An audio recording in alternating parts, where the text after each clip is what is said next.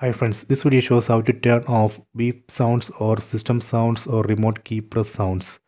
Please don't forget to subscribe this channel. Please like and share the video. First to go to settings. Select settings icon from top right corner. Go to device preferences. Under device preferences select sound. So here we can see system sounds. By default system sounds would be enabled. Let me disable it. Just press OK button on the remote.